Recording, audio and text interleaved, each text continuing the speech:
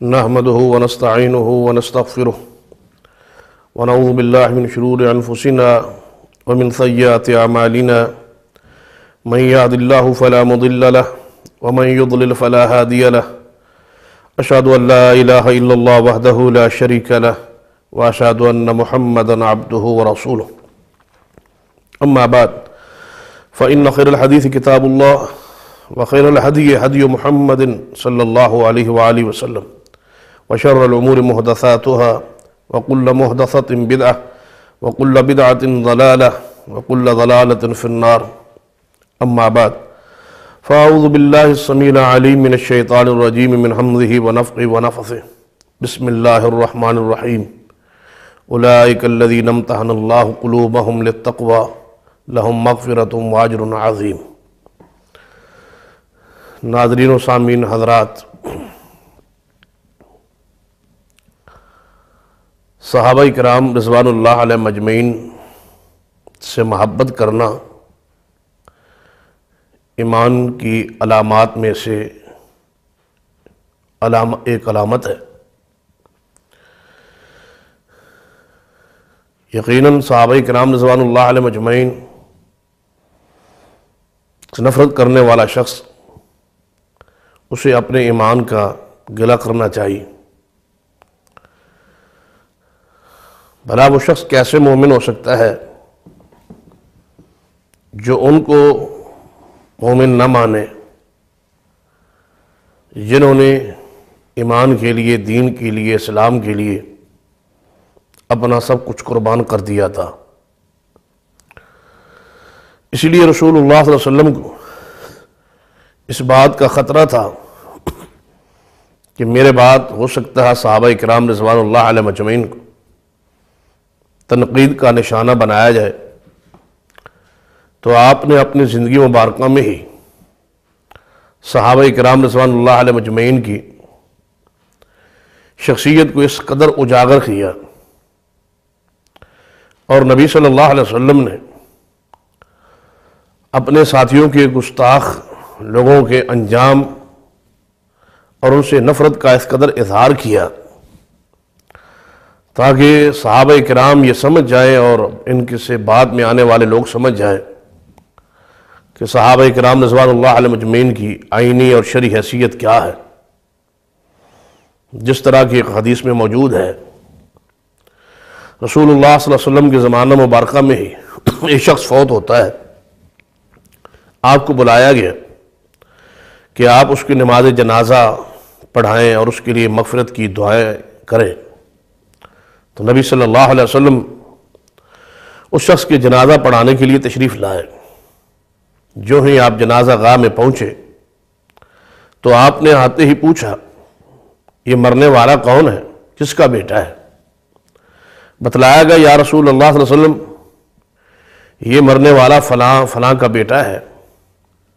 آپ نے فرمایا، اچھا یہ وہی شخص ہے جو سیدنا عثمان رضی اللہ تعالی عنہ سے نفرت کرتا تھا؟ کیا یہ وہی شخص ہے جو سیدنا عثمان رضی اللہ تعالی عنہ کو گالیاں دیتا تھا؟ کیا یہ وہی شخص ہے جو سیدنا عثمان رضی اللہ تعالی عنہ سے بیزاری کا اظہار کیا کرتا تھا؟ بتلایا گیا، جی ہاں یا رسول اللہ صلی اللہ علیہ وسلم یہ وہی شخص ہے۔ تو آپ نے فرمایا، اس کی میت کو، اس کے جنازے کو اٹھا لو۔ جو میرے عثمان سے بغض رکھتا ہے، میں محمد صلی اللہ علیہ وسلم اس کا جنازہ پڑھانے کے لیے تیار نہیں ہوں۔ کبھی آپ نے دیکھا اور سوچا ہے کہ آپ ہر اس شخص کے جنازہ پڑھنے کے لیے تیار ہو جاتے ہیں جس نے ظاہری طور پہ کلمہ پڑھا ہے، اور آپ دیکھتے ہیں، اور کبھی آپ اس کا تصور بھی کیا کریں کہ جو صحابہ کرام رضوان اللہ علیہ مجمعین کے بارے میں یہ عقیدہ رکھتا ہے کہ انہوں نے ظاہری طور پہ کلمہ پڑھا، اندر سے کلمہ نہیں پڑھا، آپ اس بندے کے بارے میں آپ کا تصور کیا ہے کہ وہ اندر سے مومن ہے؟ یہ جملہ کہنے والا جب ہمارا ایمان بن چکا کہ صدیق عمر عثمان کے ایمان میں کوئی شک نہیں، تو پھر جو شخص ان کے بارے میں یہ عقیدہ یا نظریہ رکھتا ہے کہ یہ اوپر سے مومن تھے، حقیقت میں مومن نہیں تھے، تو اس شخص کے بارے میں آپ کا کیا خیال ہے کہ وہ اندر سے مومن ہے؟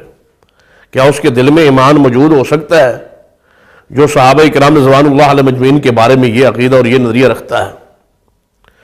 تو آپ قرآن اور حدیث کا مطالعہ کریں تو آپ کو صحابہ کرام رضوان اللہ علیہ مجمعین کی آئینی اور شرعی حیثیت کا علم ہوگا کہ جب صحابہ کرام رضوان اللہ علیہ مجمعین سے کوئی خطا ہوئی ہے تو کیا اللہ تبارک و تعالی نے اس نے مواخذہ کیا ہے؟ اس حوالے سے چند باتیں آپ اپنے ذہن میں رکھیں تو صحابہ کرام کا مقام آپ کے سامنے نکھر جائے گا اور واضح ہو جائے کہ جب اللہ تبارک و تعالی نے صحابہ کرام کی خطائوں کو معاف کر دیا ہے، جب اللہ تبارک و تعالی مواخذہ نہیں کرتا، آج زیادہ سے زیادہ کوئی شخص سیدنا صدیق عمر عثمان سے بغض یا عناد کس وجہ سے رکھتا ہے؟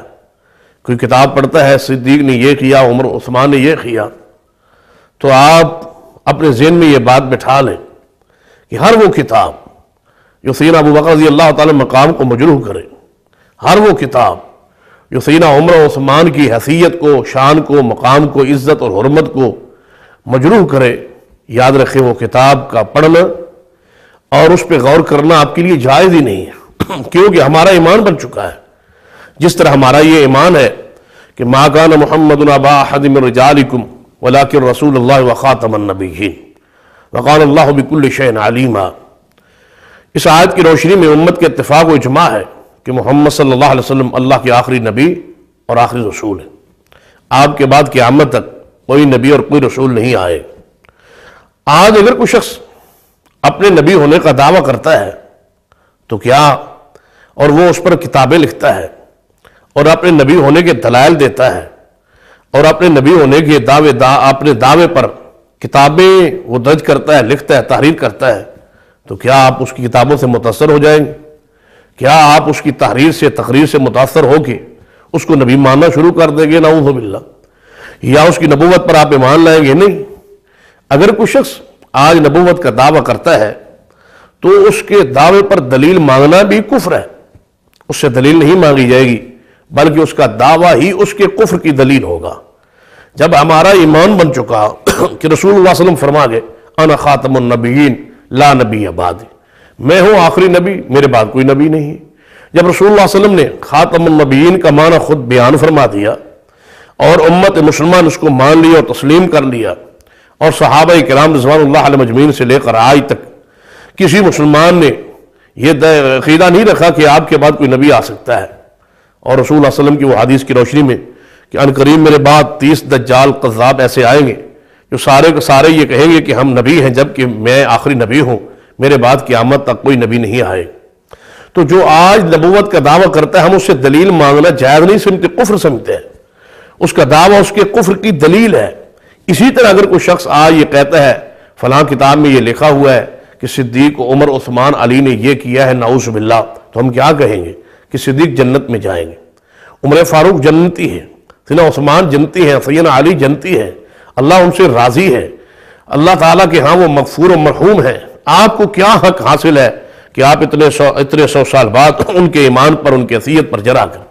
اور عجیب اتفاق ہے، جرح کرنے والا جو شخص ہے اس کی اپنی حیثیت کیا ہے؟ جس کا اپنا ایمان ثابت نہیں، جس کی اپنی عقیدہ ثابت نہیں، جس کے اپنے شکل اور صورت وضع و قطع شریعت کے مطابق نہیں، جس کا اپنا اٹھنا بیٹھنا شریعت کے مطابق نہیں، جو خود غیر اللہ کی پوجا کرنے والا ہے، جو خود شرک اور بدعات کی دلدل میں پھنسا ہوا ہے، جو خود بدعقیدگی اور بدعمالی کی جناب دریاؤں میں تیر رہا ہے، وہ شخص صحابہ کرام کے ایمان پر جرح کرے تو بھلا سوچے تو صحیح، یہ جرح کرنے والا کون ہے؟ کیا آپ نے وہ حدیث نہیں پڑھی جو صحیح البخاری میں ہے؟ رسول اللہ صلی اللہ علیہ وسلم ارشاد فرماتے ہیں کہ میرے صحابہ کرام رضوان اللہ علیہ مجمعین کو گالیاں نہ دینا۔ کیوں؟ اس لیے کہ اگر تم احد پہاڑ کے برابر سونا خرچ کرو اللہ کی راستے میں، اس حدیث پہ غور کریں اور اپنے ایمان کو تازہ کریں، صحابہ کرام کی حیثیت کو، مقام کو پہچاننے کی کوشش کریں۔ فرمایا اگر میرا صحابی تمہارے مقابلے میں ایک مٹھ جوں کی اللہ کے راستے میں خرچ کرے یا اس سے بھی نصف اللہ کی راہ میں خرچ کرے، اب اندازہ کریں ایک مٹھ جوں کی ہو اور دوسری طرف احد پہاڑ کے برابر سونا ہو، فرمایا تم احد پہاڑ کے برابر سونا خرچ کرو اور میرا صحابی ایک جو کی مٹھ اللہ کے راستے میں خرچ کرے تو تم اجر و ثواب میں صحابہ کرام کے برابر نہیں ہو سکتے۔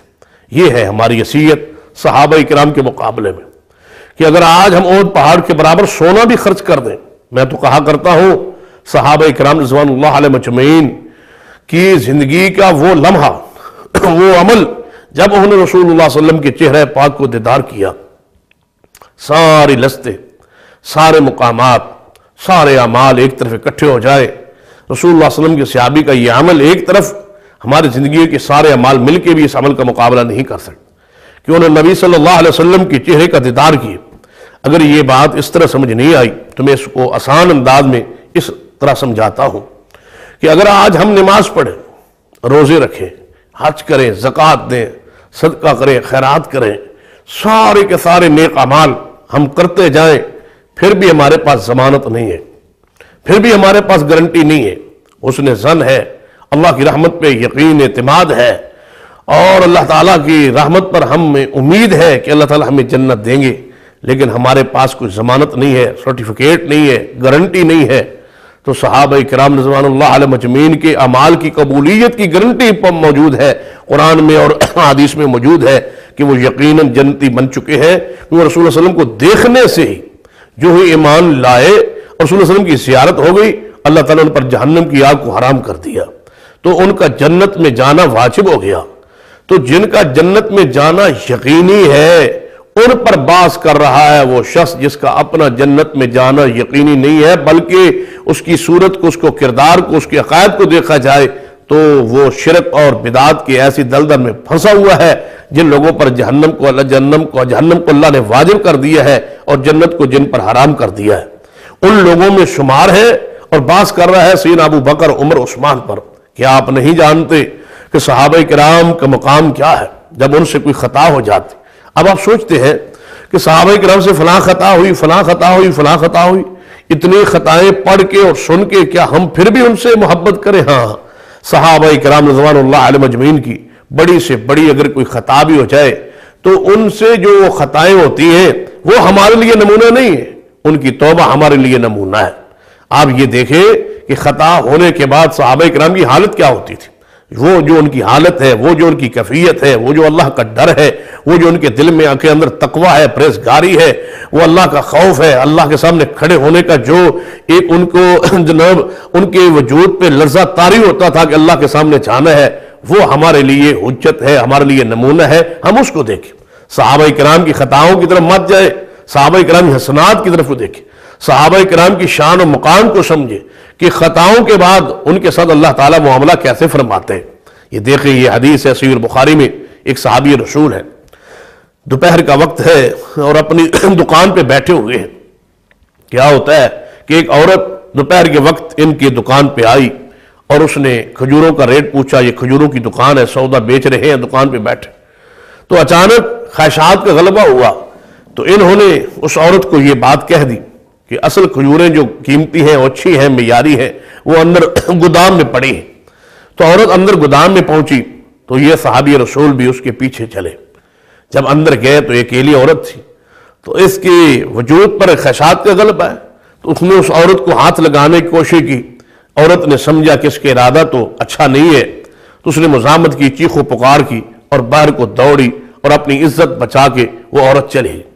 یہ صحابی رسول ہے، واپس آئے، دکان پہ بیٹھے اور سوچنے لگے، وہ جو اب یہ جہاں تک جو ہوا ہے یہ ہمارے لیے حجت نہیں، یہ بشری تقاضے سے ہو رہا ہے، اب اس سے آگے جو ہے یہ ہے انسانیت کی بلندی، یہ ہے انسانیت کا عروج، یہ ہے صحابہ کرام کی حیثیت، یہ ہے صحابہ کرام رضوان اللہ علیہ مجمعین کا مقام۔ یہاں سے ان کی ادا پہ غور کرے، ان کی توبہ پہ غور کرے، ان کے مزاج اور ان کے اللہ کے ڈر اور خوف پہ غور کرے کہ کس انداز میں ہے، اللہ کی طرف سے ان کے تقوی کس طرح عطا کیا گیا تھا۔ یہ صحابی رسول ہے، اپنی دکان پہ بیٹھے ہیں اور سوچ رہے ہیں مجھے کیا کرنا چاہیے، مجھ سے کیا ہو گیا ہے، اگرچہ میں نے بدکاری نہیں کی لیکن خواہشات کا غلبہ بھی ہوا، ایک عورت کے جسم پر ہاتھ بھی رکھا، مجھے یہ نہیں چاہیے تھا، ہائے مجھے کیا بن جائے گا، کیا میرے ساتھ سلوک ہوگا، اللہ تعالیٰ کے سامنے جب کھڑا ہوں گا قیامت والے دن تو کیا بنے گا۔ فوری دکان کو بند کر دیا اور سیدھا چل پڑے محمد رسول اللہ صلی اللہ علیہ وسلم کی طرف۔ آپ کی خدمت میں حاضر ہوئے، دوپہر کا وقت ہے، ظہر کا وقت بالکل قریب ہو چکا ہے، رسول اللہ صلی اللہ علیہ وسلم سے جا کے اپنے آمد کا مقصد بیان کیا کہ یا رسول اللہ صلی اللہ علیہ وسلم، میں اس طرح دکان پہ بیٹھا تھا، ایک عورت میری دکان پہ آئی، اس نے معاملات سودا طے کیا، کھجوریں لینا چاہتی تھی، لیکن مجھ پہ خدشات کا غلبہ ہوا، میں نے اس کے وجود پہ ہاتھ رکھا، لیکن اس نے اپنی عزت کو بچانے کی خاطر چیخ و پکار کی، وہ دوڑ گئی، عزت تو اس کو بچ گئی، بدکاری تو میں نہ کر سکا، لیکن یا رسول اللہ آخر کسی عورت کو ایک طرف دیکھنا اور اس عورت کے جسم پہ ہاتھ رکھنا یہ بھی تو بہت بڑا گناہ ہے، یہ مجھ سے ہو گیا ہے، اللہ سے معافی مانگ دے، مجھے جو سزا مجھ پہ لگتی ہے لگا دے، جو تعزیر لگتی ہے لگا دے، اگر کوئی حد بنتی ہے تو مجھ پہ لگا دے، قیامت کا دن کی جو جناب عذاب ہے، اللہ کی پکڑ ہے، گرفت ہے، وہ مجھ سے برداشت نہیں ہو سکتی۔ اللہ اکبر، یہ ہے صحابہ کرام کی عطائیں، یہ ہے صحابہ کرام کا تقوی اور للہیت کہ رسول اللہ صلی اللہ علیہ وسلم کے سامنے کھڑے، نبی صلی اللہ علیہ وسلم ان کی بات کو بغور سنا اور خاموش رہے۔ ظہر کی اذان کا وقت ہوا، پھر بلال رضی اللہ تعالیٰ اذان کہی اور آپ نے جماعت کروائی۔ جب رسول اللہ صلی اللہ علیہ وسلم نے اس کی بات کا کوئی جواب ارشاد نہ فرمایا تو یہ حیران ہوئے، پریشان ہوئے۔ نبی صلی اللہ علیہ وسلم کے پیچھے نماز پڑھی، نماز پڑھ لینے کے بعد یہ کھڑے ہوئے اور مجمع عام میں اعلان کیا، یا رسول اللہ صلی اللہ علیہ وسلم، میں نے وہ گناہ کیا تھا اور اس کے بارے میں آپ سے پوچھا تھا، لیکن آپ نے کوئی جواب ارشاد نہیں فرمایا، فرما دیئے میرے لیے کیا حکم ہے، میں کہاں جاؤں؟ یہ ہے صحابہ کرام کی ادا اور تقوی۔ رسول اللہ صلی اللہ علیہ وسلم فرماتے ہیں کہ جب تو نے ہم سے مل کے نماز پڑھ لی، میرے پیچھے نماز پڑھ لی، میرے ساتھ میرے پاس آ گیا، دکان کو بند کر دیا، تو میری طرف چل پڑا اور تو مسجد نبوی میں آ کے میرے پیچھے میری اقتداء میں نماز پڑھ لی، تیرے اسی ادا کو دیکھ کے اللہ نے تیری غلطیوں کو معاف فرما دیا ہے۔ آپ اندازہ کریں کہ صحابہ کرام رضوان اللہ علیہ مجمعین کی یہ ادائیں جب اللہ مؤاخذہ نہیں کرتا۔ اس حدیث سے جو بات میں ثابت کرنا چاہتا ہوں، جب ان سے خطا ہو جائے اللہ مؤاخذہ نہیں کرتا، اللہ ان پہ دنیا میں ہی معاف فرما دیتا ہے۔ کیا وہ آپ کے علم میں نہیں ہے غزوہ تبوک کا صبر کہ نبی صلی اللہ علیہ وسلم کے 3 اصحاب جو پیچھے رہ گئے تھے، جنگ سے پیچھے رہنا، جہاد سے پیچھے رہنا، رسول اللہ صلی اللہ علیہ وسلم کا بلانا اور ان کو دعوت دینا، ان کو ساتھ شامل کرنا، اور ان کا سستی اور کاہلی کی وجہ سے پیچھے رہ جانا، اور پھر رسول اللہ صلی اللہ علیہ وسلم کا وہاں تبوک میں جا کے ان کو یاد کرنا۔ سیدنا کعب بن مالک رضی اللہ تعالیٰ اور دیگر 2 صحابہ اور ہیں جن کے بات تذکرہ صحیح بخاری وغیرہ میں آتا ہے، اور سورۃ التوبہ میں قرآن پاک میں بھی ان تینوں کی توبہ کا اور ان کے انداز کا تذکرہ موجود ہے۔ تو رسول اللہ صلی اللہ علیہ وسلم واپس آتے ہیں تو منافقین آ کے بہانے بنا رہے ہیں، یا رسول اللہ صلی اللہ علیہ وسلم میری کھجوریں پک گئی تھی، کوئی کہتا ہے میری طبیعت خراب تھی، کوئی کچھ بہانے کرتا ہے، کچھ بہانے کرتا ہے۔ یہ تینوں اصحاب رسول ہیں، سیدھا رسول اللہ علیہ وسلم کے پاس آئے۔ کعب بن مالک رضی اللہ تعالیٰ فرماتے ہیں باتیں کرنے میں مجھ سے کوئی تیز مدینے میں نہیں تھا، اگر بات بنانا ہوتی، رسول اللہ صلی اللہ علیہ وسلم کو مطمئن کرنا ہوتا تو میں کر سکتا تھا، لیکن رسول اللہ صلی اللہ علیہ وسلم کے پاس آئے تو سارے بہانے سارے عذر بھول گئے اور سیدھی آ کے بات رسول اللہ صلی اللہ علیہ وسلم کے سامنے کہہ دی۔ تو کیا اللہ تبارک و تعالیٰ نے ان تینوں کو معاف نہیں کیا؟ کیا اللہ تبارک و تعالیٰ نے ان تینوں کی توبہ قبول نہیں کی؟ کیا ان کا مدینے میں رہنا دوبر نہیں ہو گیا تھا؟ ان پر زمین مدینہ کی تنگ نہیں ہو گئی تھی؟ یہ رو رو کے پریشان نہیں ہوتے تھے؟ یہ مکانوں کی چھتوں پہ چڑھ کے پریشان ہوتے تھے، روتے تھے کب ہماری اللہ توبہ قبول کرے گا، کب ہماری دعا قبول ہوگی؟ تو تینوں اصحاب کو کیا اللہ نے معاف نہیں کیا؟ میں پوچھتا ہوں جب کعب بن مالک اور دیگر 2 صحابہ سے خطا ہوئی، سستی ہوئی اور پیچھے جہاد سے رہ گئے، اللہ نے معاف کر دیا، آپ کو کیا حق حاصل ہے کہ آپ 1400 سال بعد صحابہ کرام کے ایمان پر بحث کریں، ان کے اعمال پر بحث کریں، ان کے کسی خطا کو لے کر کتاب میں پڑھ کے اس کی مطابق اس پر جرح کرنا شروع کر دیں؟ وہ کون سی خطا ہے جو آپ میں موجود نہیں ہے؟ وہ کون سا گناہ ہے جو آپ میں موجود نہیں ہے؟ وہ کون سی خطا اور گناہ ہے جو صدیق اکبر رضی اللہ تعالیٰ سے نفرت کرنے والے انسان میں موجود نہیں ہے؟ کبھی آپ نے گریبان میں بھی جھانکا ہے؟ اپنے آپ ہی اپنی حیثیت کو بھی جانچا، دیکھا، پڑتال کی ہے کہ تم کون ہو صحابہ کرام پر جناب جرح کرنے والے؟ یہ تو ایسے ہی ہے کہ چاند کی طرح منہ کر کے تھوکنا چاہتے ہو تو تمہارا اپنا منہ گندا ہوگا، چاند کی روشنی حسن و جمال میں کوئی فرق نہیں آئے گا۔ صدیق عمر عثمان و علی کے ایمان پر بحث کرو گے تو اپنا ایمان تو ختم ہو جائے گا، اپنا منہ تو سیاہ ہو جائے گا، اپنے آپ کو تو زنجیر مارو گے، اپنے آپ پر تو سزا اور گرفت اللہ کی تم پر مسلط کر دی جائے گی، تم اللہ کی لعنت کا اور پھٹکار کا حقدار بن جاؤ گے۔ اگر ابو بکر عمر عثمان و علی کی عزت، عظمت، حرمت، شان اور ان کی عروج اور بلندی میں کوئی فرق نہیں آئے گا، وہ آج بھی جنت میں ہے اور وہ قلمی بھی جنت میں ہے اور وہ ہمیشہ جنت کے حقدار بن چکے ہیں۔ آپ دیکھیں جب صحابہ کرام سے خطا و غلطی ہوتی ہے تو ان کا انداز کیا ہوتا ہے۔ چاہے جو غزوہ احد کے موقع پہ آپ قرآن پاک کو پڑھ کے دیکھ لیں اور صحیح البخاری اور دیگر حدیث کی کتب پڑھ کے دیکھ لیں، غزوہ احد میں کیا ہوا۔ رسول اللہ صلی اللہ علیہ وسلم 50 کے قریب صحابہ کرام رضوان اللہ علیہ مجمعین کو ایک پہاڑی پہ کھڑا کیا غزوہ احد کے موقع پر کہ یا آپ نے یہاں کھڑا رہنا ہے اور جب تک میں نہ کہوں آپ نے نیچے نہیں آنا۔ صحابہ کرام 50 کا قافلہ وہاں کھڑا ہو گیا اور تیر انداز اور محاذ کو سنبھال لیا۔ صحابہ کرام رضوان اللہ علیہ کفار سے لڑائی شروع ہوئی، جہاد شروع ہوا، معرکہ شروع ہوا، قتال شروع ہوا تو کافروں نے اپنے سامان کو چھوڑ کے دوڑ گئے۔ اللہ تعالیٰ نے اہل اسلام کو عظیم فتح سے نوازا۔ جب کفار دوڑ گئے اور مال غنیمت کو صحابہ کرام اکٹھا کرنے لگے تو یہ صحابہ جو پہاڑی پہ کھڑے ہیں انہوں نے سوچا کہ رسول اللہ صلی اللہ علیہ وسلم کے فرمان کا مطلب یہ تو نہیں ہے کہ ہمیشہ یہی کھڑے رہنا ہے، لہذا ہمیں نیچے چلے جانا چاہیے تاکہ ہم بھی مال غنیمت اکٹھا کروائیں۔ فتح ہو گئی ہے، کافر دوڑ گئے ہیں، بھاگ گئے ہیں، اب یہاں کافر تو ہے نہیں، یہاں کھڑا رہنے کا کیا مقصد ہے؟ اس حدیث سے ثابت کیا ہوتا ہے کہ جب رسول اللہ صلی اللہ علیہ وسلم نے فرما دیا تھا کہ جب تک میں نہ کہوں آپ نیچے نہیں آنا، اپنی رائے حدیث کے مقابلے میں لانا، اپنا قیاس حدیث کے مقابلے میں لانا، اپنی سوچ حدیث کے مقابلے میں لانا، یہ اللہ تعالیٰ کی گرفت کو دعوت اور اللہ تعالیٰ کی عذاب کو پکڑ کو دعوت دینے کے مترادف ہے۔ آپ سوچیں جب صحابہ کرام رضوان اللہ علیہ حدیث کے مقابلے اپنی رائے اور قیاس سے نیچے آ رہے ہیں تو اللہ کی طرف سے گرفت ہو گئی، پکڑ ہو گئی، اللہ تعالیٰ نے ایک دفعہ ناراضگی کا اظہار فرمایا۔ لیکن ہم کون ہیں جنہوں نے اپنے اپنے ائمہ، اپنے اپنے بزرگوں کے اقوالوں اور رائے اور قیاس کو لا کر ہم نے احادیث رسول کو چھوڑ دیا ہے؟ ہمارا کیا حال ہوگا قیامت والے دن؟ ذرا آپ دیکھیں، ہم اپنے گربانوں میں بھی جھانکیں کہ ہماری حیثیت کیا اور صحابہ کرام کا مقام کیا۔ کروڑوں ائمہ اکٹھے ہو جائے، ایک صحابی کی عزت عظمت شان کا مقابلہ نہیں کر سکتے۔ یہ ہے صحابہ کرام، یہ اپنی مرضی اور رائے سے اس پہاڑی سے نیچے آ گئے۔ کفار نے جب دیکھا کہ یہ محاذ خالی ہو گیا، یہ جگہ خالی ہو گئی ہے، وہ پیچھے سے پہاڑ پہ چڑھ آئے اور انہوں نے دوبارہ تیر اندازی شروع کر دی۔ فتح شکست میں تبدیل ہو گئی، 70 صحابہ کرام شہید ہو گئے۔ سیدنا امیر حمزہ رضی اللہ عنہ جن سید الشہداء کا لقب رسول اللہ صلی اللہ علیہ وسلم نے عطا فرمایا، اللہ کی وحی سے وہ شہید ہو گئے۔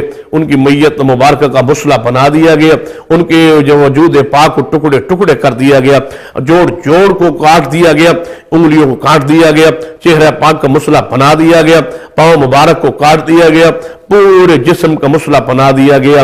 میں پوچھتا ہوں ان صحابہ کرام رضوان اللہ علیہ مجمعین کی اس خطا کی وجہ سے اگر یہ نیچے نہ آتے شاید یہ معاملہ پیش نہ آتا، حتیٰ کہ سیدنا حمزہ رضی اللہ تعالیٰ عنہ شہید ہوئے، 70 کے قریب اور صحابہ شہید ہوئے۔ رسول اللہ صلی اللہ علیہ وسلم کا چہرہ مبارک زخمی ہوا، آپ کا ایک دانت مبارک جو ہے وہ زخمی ہوا یا اس کا ایک ٹکڑا شہید ہوا۔ رسول اللہ صلی اللہ علیہ وسلم کے چہرے پاس سے خون کے فوارے نکلے، آپ زخمی حالت میں گرے پڑے ہیں۔ یہ حالت ہے، ان صحابہ کرام کے اس عمل کی وجہ سے کتنا بڑا نقصان ہوا۔ یہ ایک طرف دیکھیں، صحابہ کرام کی اب حیثیت کو، مقام کو، شان کو پہچانا۔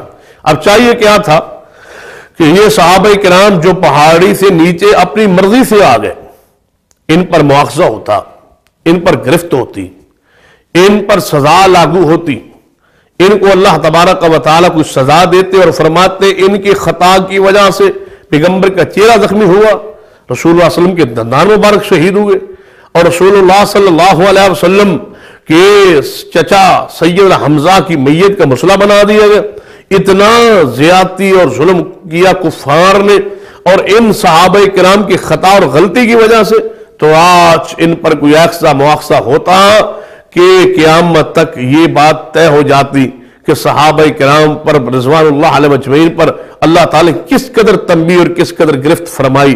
لیکن قربان جائیں صحابہ کرام کی عینی حیثیت پر، قربان جائے صحابہ کرام کے مقام و شان و عظمت پر۔ جب اللہ مواخذہ نہیں کرتا تمہیں کیا حق حاصل ہے کہ تم صحابہ کرام کا مواخذہ کرو؟ جب اللہ تعالیٰ نہیں پکڑتا تمہیں کیا حق حاصل ہے کہ تم ان کے اعمال کو لے کے ان پر باس کرو اور جرح کرو، اور صحابہ کرام کی حیثیت کو، مقام کو اور شان کو تم نہیں جانتے، اس لیے تم صحابہ کرام پر اپنی زبانوں کو کھولتے ہو۔ دیکھیے نبی صلی اللہ علیہ وسلم تشریف فرما ہے، صحابہ کرام آس پاس کھڑے ہیں، یہ 50 صحابہ جو پہاڑی سے نیچے آ گئے تھے یہ کھڑے ہیں، پریشان کھڑے ہیں، ہماری وجہ سے رسول اللہ علیہ وسلم کا چہرہ زخمی ہوا، ہماری وجہ سے رسول اللہ علیہ وسلم کے دانت مبارک شہید ہوئے، ہماری وجہ سے رسول اللہ صلی اللہ علیہ وسلم کا چچا شہید ہوا، ہماری وجہ سے اتنا بڑا نقصان ہوا کہ فتح شکست میں تبدیل ہو گئی، پتہ نہیں آج آسمان سے کیا اعلان ہوگا، آج کیا ہم پر اللہ کی طرف سے ناراضگی کا اظہار ہوگا۔ تو کیا اللہ تعالیٰ ناراض ہوا؟ نہیں، اللہ تعالیٰ پھر بھی ان سے راضی ہے، اصحاب احد سے اللہ پھر بھی راضی ہے، غزوہ احد میں شریک ہونے والوں سے اللہ پھر بھی راضی، اور کیا فرمایا؟ وَاعْفُ عَنْهُمْ وَاسْتَغْفِرْ لَهُمْ، اے محبوب ہم نے ان کو معاف کر دیا، آپ ان سے معافی درگزر فرما دے اور ان کے لیے مجھ سے مغفرت کی دعائیں کریں۔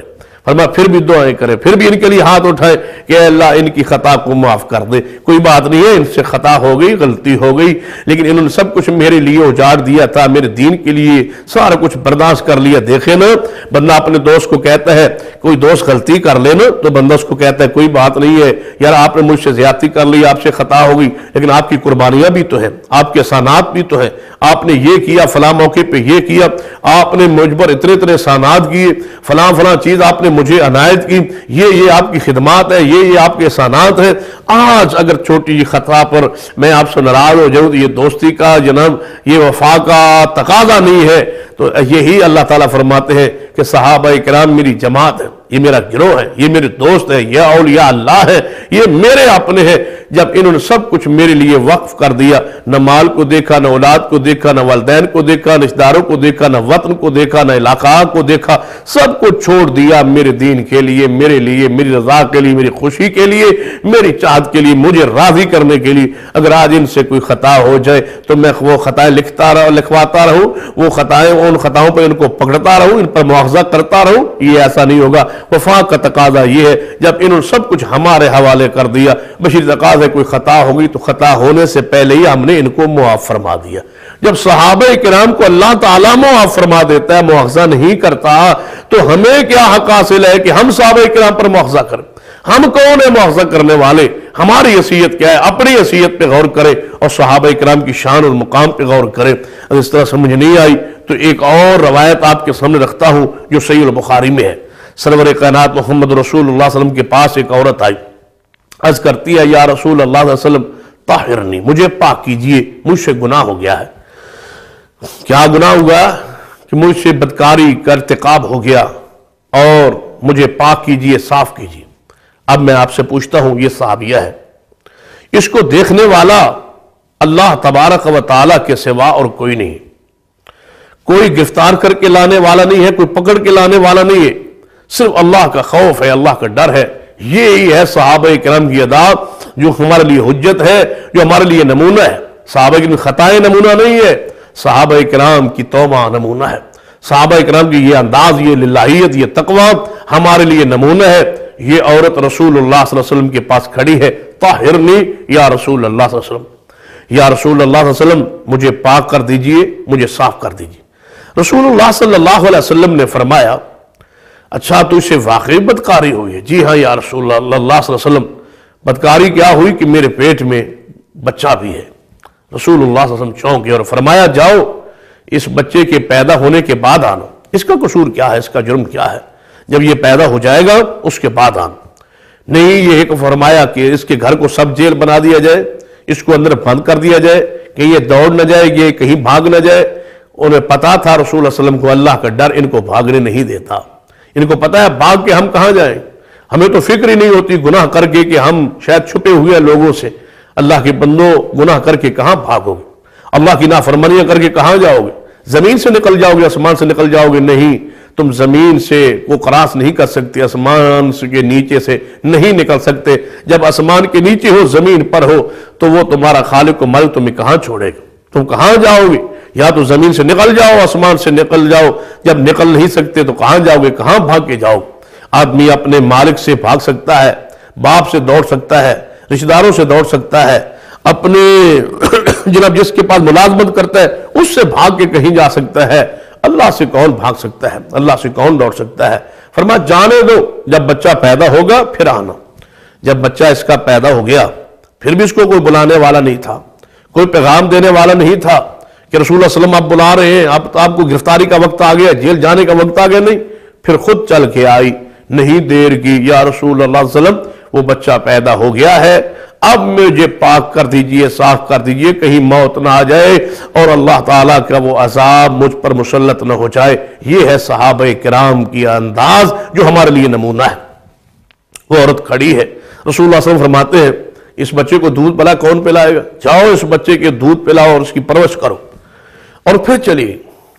وہ عورت بچے کو لے کے اٹھا کے گھر چلی گئی، اس بچے کو پالا پوسا، اس کو دودھ پلاتی رہی حتیٰ کہ اس بچے نے روٹی کھانا شروع کر دی۔ جب روٹی کھانا شروع کی تو روٹی کا ٹکڑا اس بچے کے ہاتھ میں پکڑایا، اور میں کہا کرتا ہوں اس عورت کے سارے اعمال ایک طرف، اور یہ عمل جو ہے بچے کو روٹی کے چھوٹا سا ٹکڑا پکڑا دیا ہے تاکہ یہ رسول اللہ صلی اللہ علیہ وسلم کے پاس جائے اور رسول اللہ صلی اللہ علیہ وسلم دیکھ کے یہ فرمائے کہ اب اس کو ماں کے صرف دودھ کی ضرورت نہیں رہی، یہ بچہ روٹی پر گزارا کر سکتا ہے، یہ کچھ چیز کھانے پینے لگ گیا ہے، تاکہ مجھ پر جلدی سے جلدی وہ سزا وہ لگ جائے۔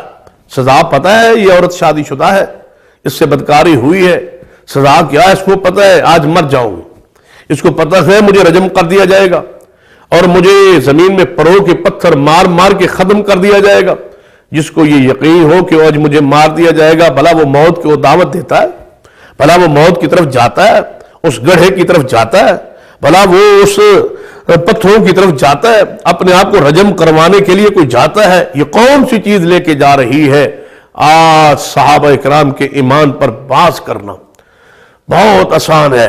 کالے کرتوت اور کالے اور سیاہ اعمال میں زندگی بسر کرنے والوں، صحابہ کرام کی دل کی سفیدی اور طہارت پاکیزگی اور روشنی کو دیکھو، صحابہ کرام کی حیثیت اور مقام کو جانو، کیا پاکیزگی ہے، کیا طہارت ہے۔ اور رسول اللہ صلی اللہ علیہ وسلم کے پاس کھڑی ہے اور عرض کرتی ہے یا رسول اللہ صلی اللہ علیہ وسلم میں نے اس کو دودھ پلایا، آج یہ روٹی دیکھ لے کھانے کے قابل ہو گیا ہے، میرا دودھ کا محتاج نہیں رہا۔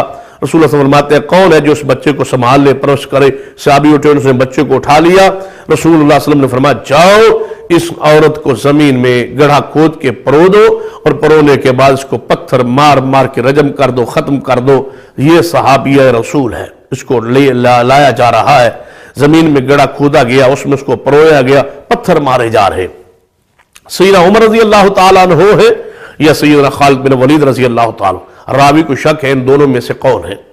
صحابیہ رسول زمین میں پروئی ہوئی، گڑھے میں کھڑی ہوئی، اس کو پتھر مارے جا رہے۔ ان دو اصحاب میں سے ایک صحابی ہے، اس نے بھی پتھر مارے، تو عورت کے چہرے پر ماتھے پر وہ پتھر لگا تو خون کا فوارہ نکلا، اور اس صحابی رسول کے کپڑوں پہ وہ خون کے چھینٹے آئے، چاہے وہ سیدنا عمر تھے یا سیدنا خالد تھے، دونوں میں سے ایک صحابی ہیں۔ عرض کیا کرتے ہیں جب خون کے چھینٹے ان پر پڑے، خون کے قطرے ان پر گرے تو کیا فرماتے ہیں؟ کیسی ناپاک عورت ہے، کیسی یہ عورت ہے جس کے خون کے قطروں نے میرے کپڑوں کو گندا کر دیا، اس کے خون کے چھینٹے میرے کپڑوں پہ پڑ گئے۔ رسول اللہ صلی اللہ علیہ وسلم نے سن لیا، صحابی ہے اور صحابیہ پر جرح کر رہا ہے۔ آپ سوچیں یہ صحابی ہے اور جرح صحابیہ پہ کر رہا ہے۔ جب صحابی ہو کے صحابیہ پر جرح کرے تو رسول اللہ برداشت نہیں کرتے، اور آج کا بے ایمان شخص اور آج کا وہ شخص جس کا اپنا عقیدہ ایمان ثابت نہیں ہے وہ صحابہ پر جرح کرے تو اللہ کی غیرت اور رسول اللہ صلی اللہ علیہ وسلم کی غیرت کس طرح برداشت کرے؟ رسول اللہ صلی اللہ علیہ وسلم نے جب سنا فرمایا اے خالد یا سیدنا عمر کیا کہہ رہے ہو، کیا فرما رہے ہو؟ یا رسول اللہ صلی اللہ علیہ وسلم کیسی عورت ہے جس کے خون کے قطرے اور چھینٹے ہم پر پڑے، اس کا گندا خون ہم پہ آ گیا ہے، نعوذ باللہ۔ رسول اللہ صلی اللہ علیہ وسلم نے فرمایا اس طرح نہ کہو، اس طرح جرح نہ کرو، اس طرح نہ کہو۔ اب تمہیں کیا پتا کہ اس عورت کی توبہ کو اللہ نے کیسے قبول فرما لیا ہے، اس کی توبہ کو اللہ نے کس قدر قبول فرمایا ہے؟ فرمایا اگر اس عورت کی توبہ کو مدینہ کے اندر 70 گناہگاروں پہ تقسیم کر دیا جائے تو 70 کے 70 گناہگار جنت کے حقدار بن جائیں۔ اس کی توبہ کو اللہ نے ایسے قبول کیا ہے۔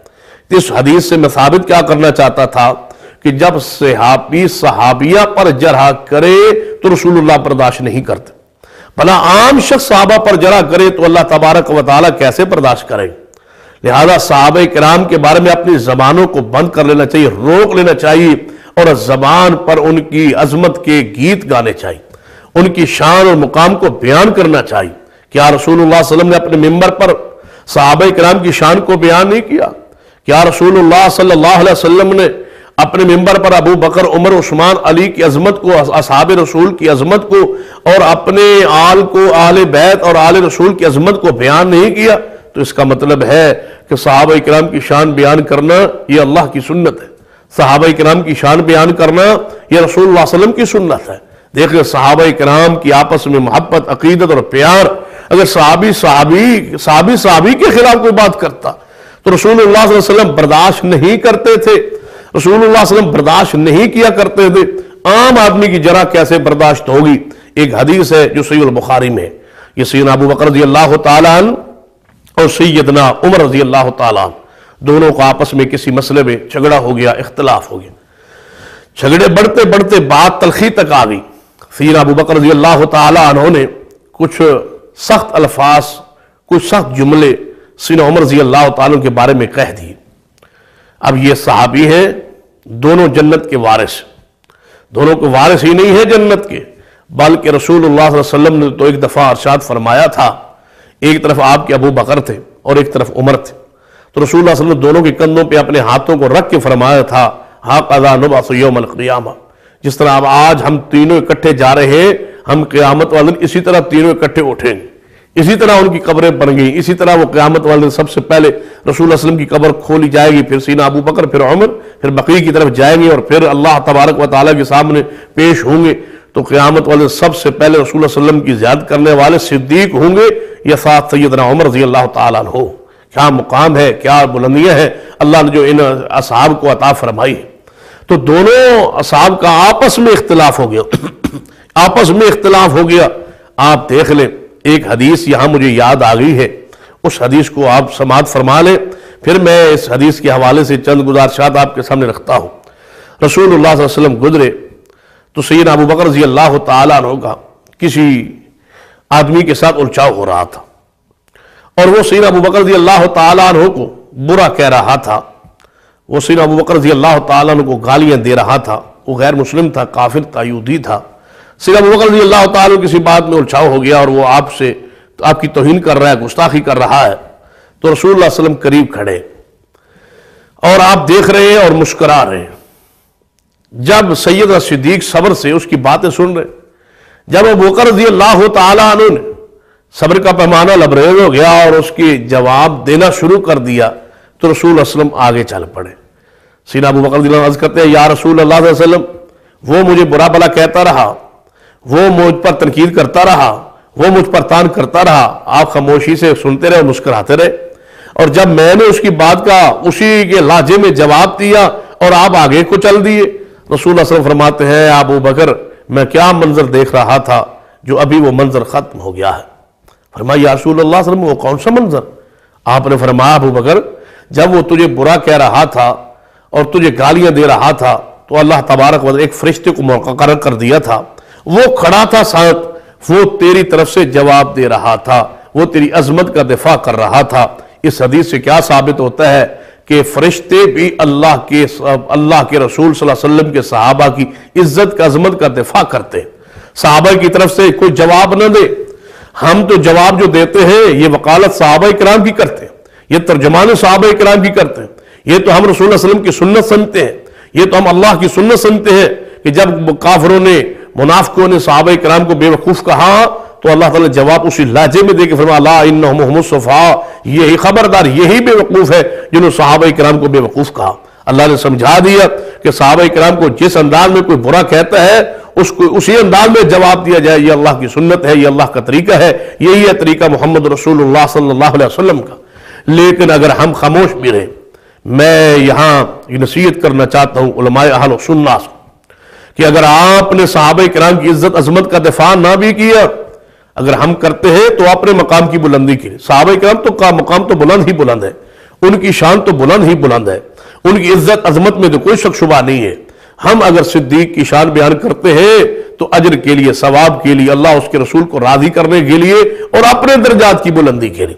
اگر ہم سیدنا عمر، عثمان، علی کی شان بیان کرتے ہیں، ہم اپنے درجات کی بلندی کے لیے، اپنی مغفرت کے لیے، اپنی جنت کے لیے، ہمارے بیان کرنے سے ان کی عظمت تو بلند ہے ہی ہے، وہ ہمارے بیان کے محتاج نہیں ہے۔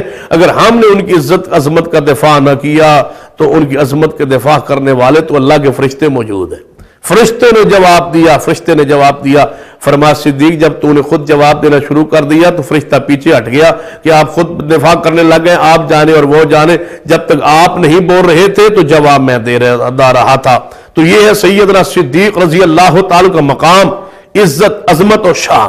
آپس میں جھگڑا ہوا، آپس میں تلخی ہوئی، سیدنا ابو بکر رضی اللہ تعالی فرماتے ہیں عمر کوئی بات نہیں، جھگڑا ہو گیا، اختلاف ہو گیا، تلخی بھی ہو گئی، اور میں نے کچھ ایسی باتیں کہہ دی جو آپ کی شان کے بارے میں نے کہہ دی، وہ مجھے کہنی نہیں چاہیے تھی، مجھے اپنے مقام کو، حیثیت کو اور شان کو جاننا پہچاننا چاہیے تھا، اور آپ کی ایک حرمت اور آپ کا ایک مقام ہے، اس کو مجھے پہچاننا چاہیے تھا۔ مجھ سے جو ہو گیا اس کو معاف فرما دیں، میں اپنی خطا کی یا اس تلخی کی یا جو باتیں میں نے کہی ہے اس پر میں آپ سے معذرت چاہتا ہوں۔ تو کیا فرمایا سیدنا عمر رضی اللہ تعالیٰ، آج میں معاف نہیں کروں گا، میں تمہیں معاف نہیں کروں گا۔ فرمایا اچھا اگر تم مجھے معاف نہیں کرو گے تو پھر؟ فرمایا میں اگر تم معاف نہیں کرو گے نا اے عمر رضی اللہ تعالیٰ عنہ تو میں اس کی شکایت محمد رسول اللہ صلی اللہ علیہ وسلم سے کر دوں گا۔ کس کی شکایت؟ کہ میرا جھگڑا ہوا، میں نے اس کے بارے میں کوئی سخت الفاظ کہے یا سیدنا عمر نے مجھے الفاظ کہے یا ان کو سزا دے، نہیں، اس شکایت کی شکایت پہ بھی قربان جائیں، صحابہ کی عطاؤں پہ قربان جائیں۔ شکایت اس بات کی ہوگی کہ مجھے سیدنا عمر رضی اللہ تعالیٰ عنہ نے معاف نہیں کیا، مجھے کیوں نہیں معاف کیا؟ جب میں نے ان سے معافی مانگی ہے، معذرت کی ہے، ان کو چاہیے تھا وہ مجھے معاف فرما دیتے، لہٰذا میں رسول اللہ صلی اللہ علیہ وسلم شکایت لگاؤں گا۔ سیدنا عمر رضی اللہ عنہ کے جذبات میں تھے، فرمایا جاؤ شکایت لگا دو، میں نے آپ کو کبھی معاف نہیں کرنا۔ سیدنا عمر رضی اللہ عنہ اپنے گھر کو چل دیے، پھر ابو بکر رضی اللہ تعالیٰ رسول اللہ صلی اللہ علیہ وسلم کی طرف چل دی۔ جب رسول اللہ صلی اللہ علیہ وسلم نے سیدنا ابو بکر رضی اللہ عنہ آتے دیکھا تو اپنے تہبند کا ایک پلو آپ نے اٹھایا ہوا تھا اور چل رہے تھے، نبی صلی اللہ علیہ وسلم نے دیکھا، فرمایا اے میرے صحابہ، جی یا رسول اللہ صلی اللہ علیہ وسلم وہ دیکھو سیدنا ابو بکر رضی اللہ تعالیٰ عنہ آ رہے ہیں اور میں محمد صلی اللہ علیہ وسلم کہہ رہا ہوں کسی سے جھگڑ کے آ رہے ہیں۔ یا رسول اللہ صلی اللہ علیہ وسلم آپ کو کیسے پتا چل گیا کہ وہ جھگڑ کے آ رہے ہیں؟ فرمایا جب میرا دوست ابو بکر رضی اللہ تعالیٰ عنہ اپنے تہبند کا ایک پلو اٹھا کے چلے تو اس کا میرا تجربہ یہی کہتا ہے اس وقت کسی کے ساتھ ضرور الجھاؤ ہوتا ہے، کسی کے ساتھ جھگڑا ہو گیا ہوتا ہے، تب ہی اس انداز میں چلتا ہے۔ میں اپنے دوست کی اداؤں کو بھی جانتا ہوں، میں اپنے ابو بکر رضی اللہ تعالیٰ عنہ کی اداؤں کو بھی جانتا اور پہچانتا ہوں، لہٰذا ان سے کسی کا جھگڑا ضرور ہو گیا ہے۔ تھوڑی دیر گزری، صدیق نبی صلی اللہ علیہ وسلم کی مجلس میں پہنچ گئے، سلام عرض کیا اور فرمایا یا رسول اللہ صلی اللہ علیہ وسلم میرا جھگڑا ہو گیا۔ فرمایا ابو بکر ہم جانتے تھے، ہم پہچان گئے تھے آپ کی چال کو دیکھ کر ہی کہ آپ کا کس سے جھگڑا ہو گیا، بتلاؤ ہوا کس سے؟ یا رسول اللہ صلی اللہ علیہ وسلم میرا آج اختلاف و جھگڑا ہوا ہے سیدنا عمر رضی اللہ تعالیٰ عنہ۔ فرمایا پھر؟ فرمایا یا رسول اللہ صلی اللہ علیہ وسلم زیادتی میری طرف سے ہوئی ہے، پہل میں نے ہی کی تھی، سخت الفاظ بھی میں نے ہی کہے۔ فرمایا پھر پریشان کیوں؟ فرمایا یا رسول اللہ پریشان اس لیے نہیں ہوں کہ ابو سیدنا عمر رضی اللہ کوئی سخت جواب دیا ہے، جواب واہ کیا بات ہے، ابو بکر سختی کر رہے ہیں، سیدنا عمر خاموش ہے، جانتے ہیں مقام کیا ہے سیدنا ابو بکر کا، نہیں بولتے، نہیں جواب دیتے۔ جب سیدنا عمر کو سیدنا ابو بکر رضی اللہ تعالیٰ عنہ سخت الفاظ کہہ رہے، سیدنا عمر حیا میں احترام میں خاموش ہے، تمہیں کیا ہو گیا ہے، تم نے 1400 سال بعد سیدنا ابو بکر کے خلاف زبانوں کو کیوں کھول لیا؟ ان اصحاب آپ کے خلاف اپنی زبانوں کو کیوں کھولا ہے؟ اپنی زبانوں کو بند کیجئے اور محبت کیجئے۔ اصحاب رسول سے اگر نجات کا راستہ چاہتے ہو تو آئیے اس اہل سنہ کے منہج پر چلیے، یہ ہے صحابہ کرام کی حیثیت و مقام۔ فرمایا یا رسول اللہ صلی اللہ علیہ وسلم میں نے ان سے معذرت کی ہے، انہوں نے مجھے معاف نہیں کیا۔ فرمایا ابو بکر اچھا بیٹھ جاؤ۔ سیدنا عمر رضی اللہ عنہ فرماتے ہیں میں گھر گیا، لیٹا، سوچا کہ چلو زیادتی سیدنا ابو بکر نے کر لی تھی لیکن معافی بھی تو مانگ رہے تھے، اور کتنی عظیم شخصیت تھی جو مجھ سے معذرت کر رہی تھی، معافی مانگ رہی تھی۔ بندہ سوچتا ہے نا کہ چلو فلاں نے زیادتی کر لی ہے لیکن بڑے عہدے والا ہے، بڑے منصب والا ہے، بڑی شان والا ہے، اور اس نے خود میرے گھر میں چل کے آ گیا، مجھ سے معذرت کر لی ہے، اس کے علاوہ مجھے اور کیا چاہیے؟ یہ تو میری عزت افضائی۔ سیدنا عمر سوچتے ہیں کہ اے عمر کس کو معاف نہیں کیا آپ نے؟ شکایت لگ گئی ہوگی رسول اللہ صلی اللہ علیہ وسلم کی خدمت عالیہ میں، لہذا پتہ نہیں رسول اللہ صلی اللہ علیہ وسلم کتنے ناراض ہوں گے کہ جس نے صدیق کو ناراض کیا رسول اللہ اس پر کتنے ناراض ہوں۔ سیدنا عمر رضی اللہ تعالیٰ جلدی سے اٹھے، سیدھا ابو بکر صدیق رضی اللہ تعالیٰ کے گھر کی طرف گئے، آپ کے بارے میں پوچھا، بتلایا کہ آپ گھر میں نہیں ہیں، تو سیدھا رسول اللہ صلی اللہ علیہ وسلم کی مجلس میں چلے۔ ان کو پتا تھا ابو بکر اپنے گھر میں نہیں ہے تو رسول اللہ صلی اللہ علیہ وسلم کے مبعث ہوں گے، اور یہی صحابہ کرام اور یہی انداز تھا اس وقت کہ اگر رسول اللہ صلی اللہ علیہ وسلم اپنے گھر نہیں ہے تو صدیق کے پاس ہو، صدیق اپنے گھر میں نہیں ہے تو رسول اللہ صلی اللہ علیہ وسلم کے پاس ہوں گے۔ ایسی محبت تھی، ایسا جوڑ تھا، ایسا پیار تھا۔ سیدنا عمر رضی اللہ تعالیٰ عنہ مسجد نبوی کی طرف چل دی، آتے آتے رسول اللہ صلی اللہ علیہ وسلم دور سے دیکھ لیا کہ سیدنا عمر آ رہے ہیں، رسول اللہ صلی اللہ علیہ وسلم کا چہرہ غصے سے سرخ ہو گیا اور آپ اپنے ممبر کی طرف بڑھے۔ جب آپ اپنے ممبر کی طرف جانے لگے، بڑھنے لگے، پھر ابو بکر رضی اللہ تعالیٰ سمجھ گئے، اپنے گھٹنے کے بل چل کے آگے کو بڑھ کے رسول اللہ صلی اللہ علیہ وسلم کے پاس آتے ہیں، یا رسول اللہ صلی اللہ علیہ وسلم، کیا صفائی ہے صحابہ کرام کی دل کی، کیا تزکیہ ہے صحابہ کرام کے دل کا، کیا دل کے اندر صحابہ کرام کے صفائی اور طہارت پاکیزگی اس پہ قربان جائے، اور سب کچھ صحابہ کرام کی عزت عظمت پہ ہم قربان کر ڈالیں تو پھر بھی ان کی عظمت کا حق ادا نہیں ہو سکتا۔ سیدنا ابو بکر رضی اللہ تعالیٰ عنہ آگے آئے، یا رسول اللہ صلی اللہ علیہ وسلم میرے لیے سیدنا عمر کو کچھ نہ کہنا، انہیں معاف کر دینا، کچھ نہ کہنا، غلطی میری تھی، پہل میں نے کی تھی۔ فرمایا پہلے شکایت لگاتے تھے اور آپ ان کے بارے میں سفارشیں کرتے ہو؟ اے ابو بکر رضی اللہ عنہ رک جاؤ۔ رسول اللہ صلی اللہ علیہ وسلم ممبر پہ چڑھے، اللہ کی حمد و ثنا بیان کی، اور کیسے ناظرین کرام سامعین حضرات کیسا منظر ہوگا کہ مسجد نبوی ہوگی، ممبر رسول ہوگا، اور اس پر کھڑے محمد رسول اللہ صلی اللہ علیہ وسلم خود ہوں گے، اور موضوع سیدنا ابو بکر رضی اللہ تعالیٰ عنہ کی شان ہوگی۔ آج ہم شان بیان کر رہے ہیں، عظمت بیان کر رہے ہیں، جب رسول اللہ صلی اللہ علیہ وسلم خود شان بیان کر رہے ہوں گے اور مسجد نبوی میں بیان کر رہے ہوں گے اور اپنے ممبر پر تشریف فرما ہوں گے، اور سیدنا صدیق اکبر کی عزت عظمت اور حرمت موضوع ہوگا، عجیب منظر ہوگا، کیسا روحانی اور پور رحمت منظر ہے۔ اللہ کی حمد و ثنا بیان کر کے فرمایا، اے عمر، اے عثمان، اے علی، اے میرے دیگر صحاب، جی ہاں یا رسول اللہ صلی اللہ علیہ وسلم، آج میں آپ سے سوال کرنا چاہتا ہوں۔ سوال کرنے والے کون ہیں؟ محمد رسول اللہ صلی اللہ علیہ وسلم۔ سوال کس سے کر رہے ہیں؟ اپنے اصحاب سے۔ میں آپ سے ایک سوال کرنا چاہتا ہوں، مجھے اس کا جواب چاہیے۔ جی یا رسول اللہ صلی اللہ علیہ وسلم فرمائیے۔ آپ نے فرمایا، میرے اصحاب، جس دن میں نے سب سے پہلے نبوت کا اعلان کیا تھا مکہ مکرمہ میں، شروع میں جب میں اعلان کیا تھا نبوت کا، میں کہا کرتا تھا کہ میں اللہ کا نبی ہوں، اللہ نے مجھے اپنی نبوت کے لیے چن لیا، رسالت کے لیے چن لیا، مجھے منتخب فرمایا ہے، میں ساری کائنات کی رسول بن کے آ گیا ہوں، تو تم کیا کہا کرتے تھے؟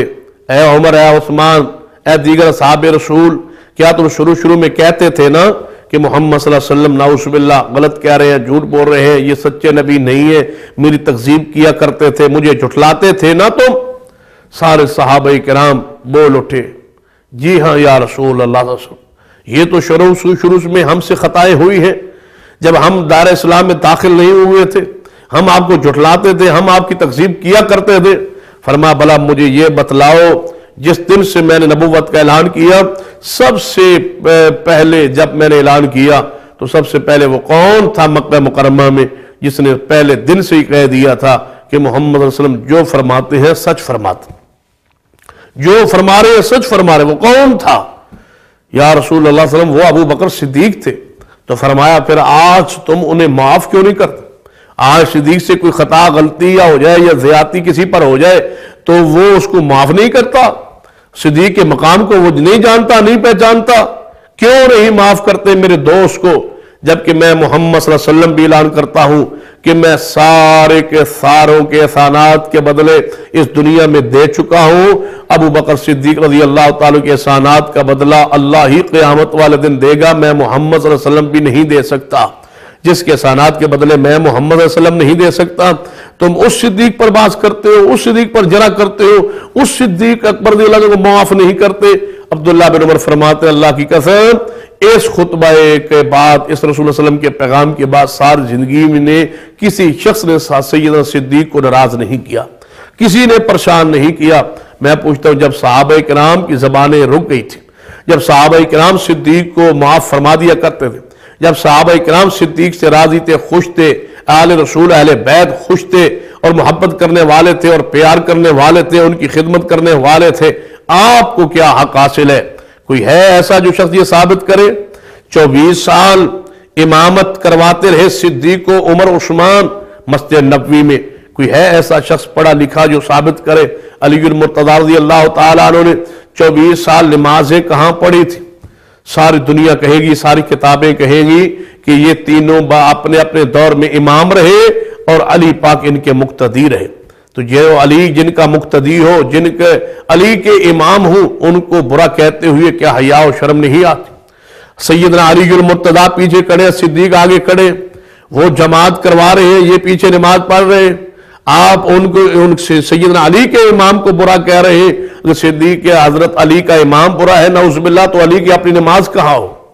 علی المرتضی رضی اللہ تعالیٰ عنہ، کیا یہ بات آپ کے علم میں نہیں ہے کہ سیدہ فاطمہ الزہرا رضی اللہ تعالیٰ عنہ جب اس دنیا سے وفات پاتی ہیں، آپ کے کفن کا اور غسل کا انتظام کر لینے کے بعد جب جنازہ پڑھانے کی باری آئی تو سیدنا ابو بکر رضی اللہ تعالیٰ فرمایا، علی آپ جنازہ پڑھیں، آپ کی زوجہ محترمہ ہے، رسول اللہ صلی اللہ علیہ وسلم کی بیٹی ہے، آپ ان کا جنازہ پڑھیں۔ تو سیدنا علی نے کیا فرمایا تھا؟ جہاں ابو بکر موجود ہو وہاں علی جماعت نہیں کرائے، وہاں علی جنازہ نہیں پڑھائے گا، وہاں علی امامت نہیں کروائے گا، آپ نماز پڑھائیں، آپ امامت کروائیں۔ تو فاطمہ الزہرا کا جنازہ پڑھانے والے سیدنا ابو بکر صدیق رضی اللہ تعالیٰ عنہ تھے، جس نے فاطمہ الزہرا کا جنازہ پڑھایا، جنہوں نے خاتون جنت کا جنازہ پڑھایا۔ کیا یہ جنازہ قبول ہوا یا نہیں؟ کوئی ہے جو بندہ کہے کہ فاطمہ کے حق میں جنازہ جو پڑھا گیا ہے وہ قبول نہیں ہوا؟ اور قبول تب ہی ہوا ہے جب صدیق نے پڑھایا ہے، جب صدیق پڑھانے والے ہیں، قبول ہوا ہے۔ تو پھر آپ مانے کہ جو فاطمہ کا امام ہو، جو علی کا امام ہو، ان کا مقام اور عزت اور عظمت اور شان کتنی بلند ہو۔ کیا سیدنا حسن حسین سے پیار کرنے والے نہیں تھے ابو بکر رضی اللہ تعالیٰ عنہ؟ کیا پیار محبت کرنے والے نہیں تھے سیدنا عمر رضی اللہ تعالیٰ؟ اگر سمجھ نہیں آئی تو میں پوچھتا ہوں، یہ کربلا میں جتنے سیدنا حسین کی اولاد ذبح ہوئی ہے، ان کی والدہ کا نام تو یہی کہا جاتا ہے تاریخ کتابوں میں کہ شہر بانو تھی، تو شہر بانو کا نکاح سیدنا حسین سے پڑھایا کس نے تھا؟ سیدنا عمر رضی اللہ تعالیٰ نکاح پڑھانے والے ہیں، شہر بانو کے ساتھ نکاح پڑھانے والے سیدنا عمر رضی اللہ تعالیٰ عنہ۔ کیا سیدنا حسین کے نکاح پڑھانے والے کو آپ برا کہیں؟ ان کے نکاح کرنے والے کو آپ برا کہیں گے؟ کیا وہ مومن مسلمان نہیں تھے؟ اگر مومن نہیں تھے، مسلمان نہیں تھے، تو ایک مسلمان کا اور سیدنا حسین جیسی ہستی و شخصیت کا، جنت کے نوجوانوں کے سردار کا وہ جناب کس طرح نکاح پڑھا رہے ہیں؟ تو ماننا پڑے گا۔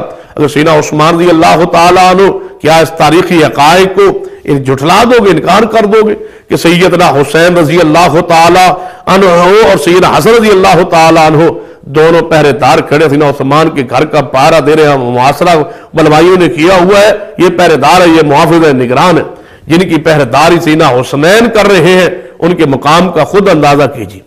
تو آخر میں جو پیغام دینا چاہتا ہوں کہ صحابہ کرام رضوان اللہ علیہم کی یہ شان، یہ مقام، یہ حیثیت کو جانتے اور پہچانتے ہوئے ساتھ یہ بات ذہن میں رکھیں کہ جب تک صحابہ کرام جیسے آپ کا ایمان نہیں ہوگا، صحابہ کرام جیسا منہج نہیں ہوگا، اس وقت تک یہ اگر آپ یہ بھی کہتے رہے میں صحابہ کرام پر ایمان رکھتا ہوں، میں صحابہ کرام سے پیار کرتا ہوں، میں صحابہ کرام سے عقیدہ رکھتا ہوں، اگر صحابہ کرام جیسا آپ کا ایمان نہیں ہے تو پھر آپ یقین جانیں کہ آپ کا ایمان اللہ کے ہاں قبول نہیں ہے۔ صحابہ کرام کے منہج کو، صحابہ کرام کی نماز کو، صحابہ کرام کے عقائد کو، نظریات کو دیکھیں۔ اور میں کہا کرتا ہوں، صحابہ کرام میں کسی ایک صحابی کا نام آپ بتلا سکتے ہیں کہ وہ جو نجومی ہو؟ اگر نجومی نہیں ہے تو پھر آپ دیکھ سکتے ہیں کہ صحابہ کرام کے ایمان کو اور حیثیت کو، گروہ کو جو اللہ تعالیٰ نے پاکیزگی عطا فرمائی ہے، آج وہی پاکیزگی جس گروہ میں ہے وہی گروہ صحابہ کرام کے منہج عقیدے پر ہے۔ صحابہ کرام کے نام پہ جماعتیں بنا لینا آسان ہے، صحابہ کرام کے نام سے صرف محبت کر لینا آسان ہے۔ صحابہ کرام کے ساتھ اصل محبت یہ ہے کہ صحابہ کرام میں کوئی نجومی نہیں ہے تو ہم بھی نجومی پر ایمان رکھیں۔ صحابہ کرام کے اندر کوئی ملنگ یا قلندر یا ایسا نہیں ہے، ہم بھی ان لوگوں پر کوئی عقیدہ اور ایمان نہ رکھیں۔ صحابہ کرام میں کوئی قطب یا ابدال یا غوث نہیں ہے، ہم بھی ان سارے جو پاکستان، ہندوستان، بنگلہ دیش میں یہ چیزیں معروف ہیں ان پر ایمان نہ رکھیں، کیونکہ یہ صحابہ کرام کے منہج اور عقیدے پر نہیں۔ ابھی آپ نے سنا کہ فاطمہ الزہرا رضی اللہ تعالی عنہا کا جنازہ صدیق نے پڑھایا. کبھی آپ نے سوچا ہے کہ فاطمہ الزہرا کا آخر تیسرے دن قل شریف پڑھانے والے کون تھے؟ اور سیدنا علی المرتضی رضی اللہ تعالیٰ کو قل پڑھانے والے یہ ساتویں جلوس میں کرنے والے کون تھے؟ کوئی نہیں تھا. اس کا مطلب ہے یہ چیزیں رسومات ہیں، یہ ہندوستانی پاکستانی اور بنگالی رسومات ہیں، یہ دین نہیں ہے، یہ شریعت نہیں ہے، یہ صحابہ کرام کا منہج نہیں ہے. تو لہٰذا صحابہ کرام کے منہج کو، مقام کو، شان کو، عزت کو، عظمت کو جاننے کی کوشش کریں. جس طرح صحابہ کرام کا ایمان تھا اس طرح آپ اپنا ایمان رکھیں. جس طرح صحابہ کرام کی نماز تھی، انہوں نے نماز کیسے پڑھی؟ جیسے رسول اللہ صلی اللہ علیہ وسلم نے پڑھی، ان کو پڑھتے ہوئے دیکھا ویسے پڑھی. صحابہ کرام کی نماز جب پڑھتے تھے تو مسجد حرام اور مسجد نبوی آمین کی آواز سے گونجتی تھی، اور آج بھی اللہ کی رحمت سے مسجد حرام مسجد نبوی آواز سے آمین کی آواز سے گونجتی ہے. صحابہ کرام رفع الیدین کے ساتھ نماز پڑھتے تھے. آج بھی مسجد نبوی اور مسجد حرام میں وہی سنتے وہی انداز جاری ہے. تو ہمیں صحابہ کرام کے منہج کو بھی اپنانا چاہیے. تو صحابہ کرام سے عقیدت اور پیار کا اظہار نہیں، ان کے منہج کو، ان کے عقیدہ کو اور ان کی فکر کو پہچان لینا چاہیے. ان کی جیسی نماز، ان جیسے عقائد، ان جیسے نظریات اپنانے چاہیے. اللہ سے دعا کرتے ہیں اللہ تعالیٰ میں صحابہ کرام سے صحیح معنوں میں محبت نصیب فرمائے اور انہی کی قدموں سے اٹھنے کی سعادت نصیب فرمائے، انہی کے ساتھ ہمارا حشر فرما دے. اقول قولی ھذا واستغفر اللہ لی ولکم ولسائر المسلمین وآخر دعوایا الحمدللہ رب العالمین.